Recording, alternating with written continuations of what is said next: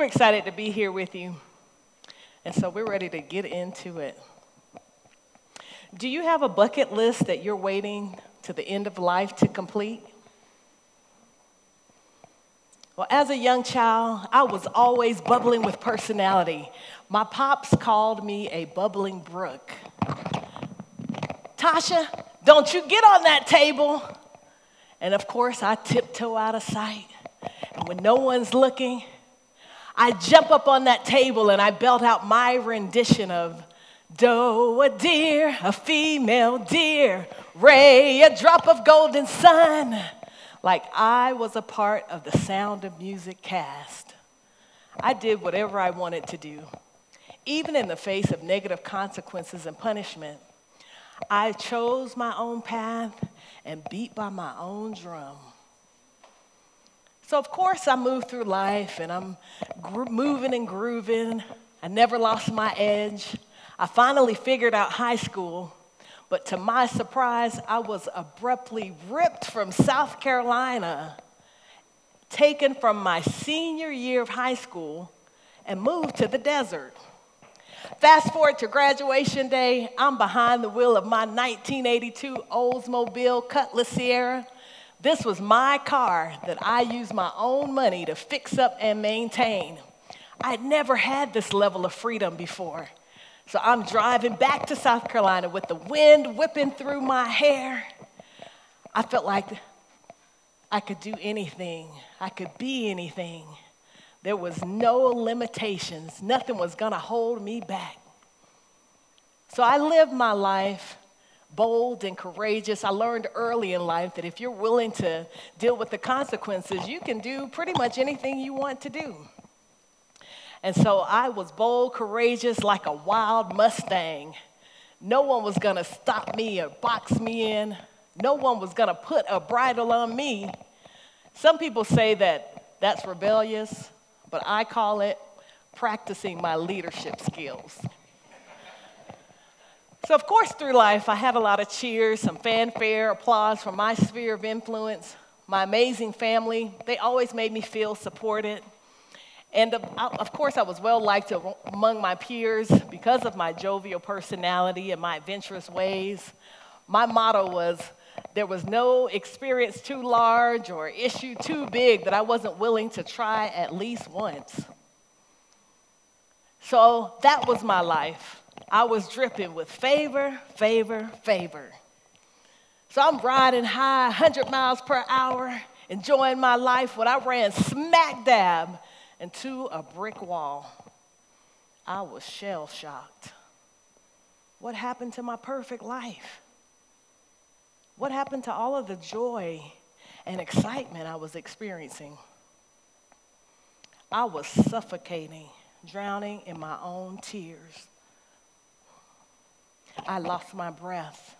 Life had knocked the wind right out of me.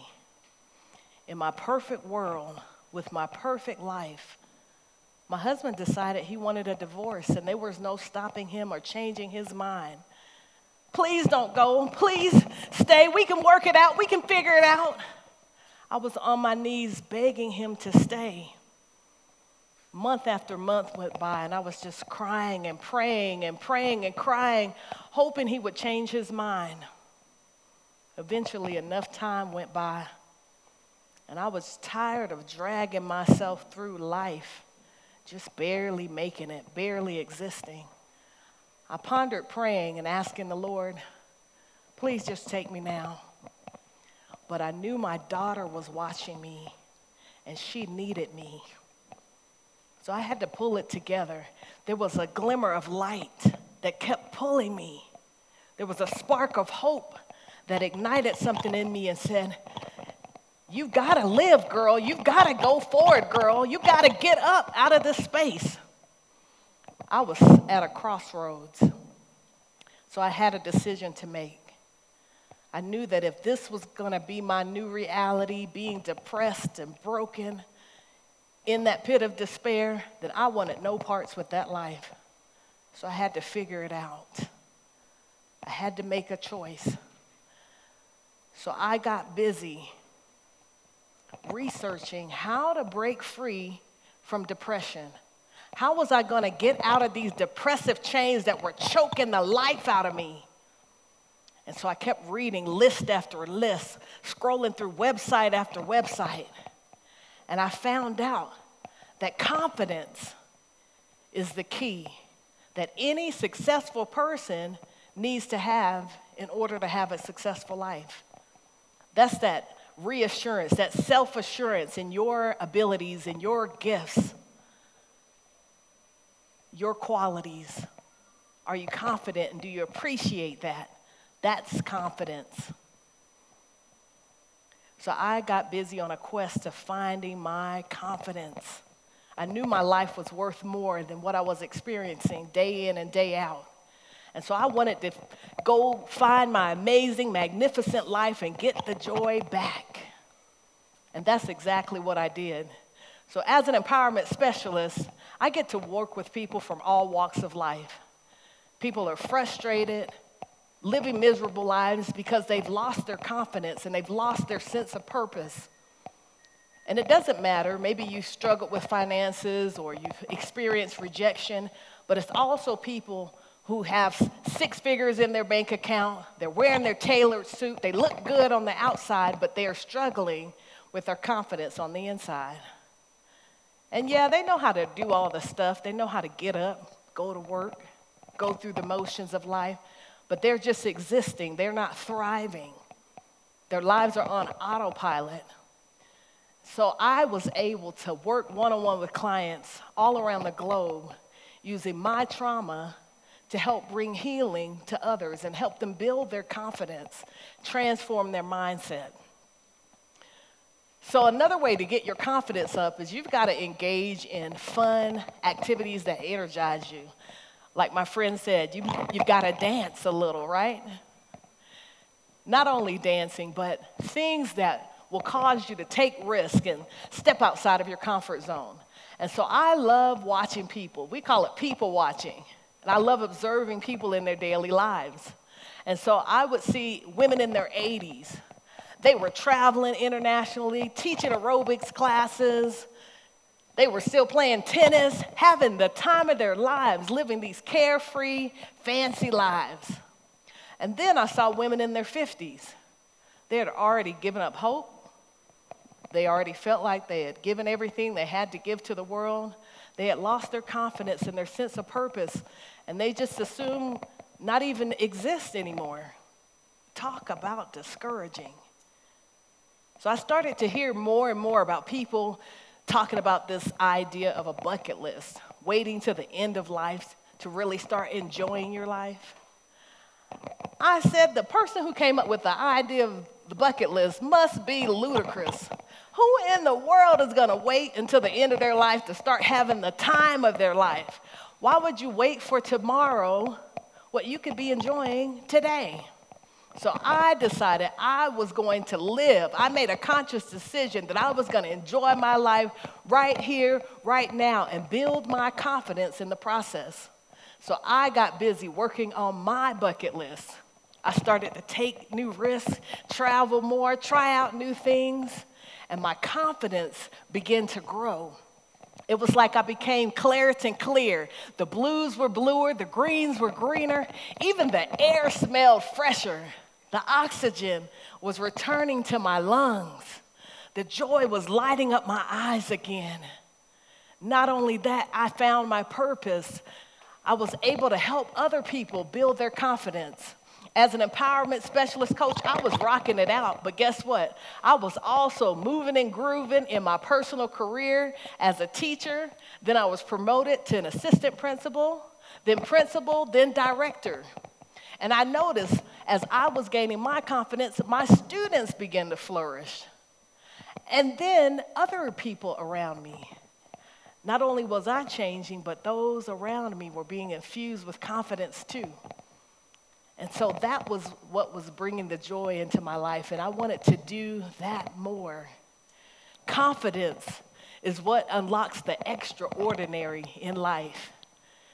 If you will commit to building your confidence, you will find that you're more resilient as you're going through life and life's challenges.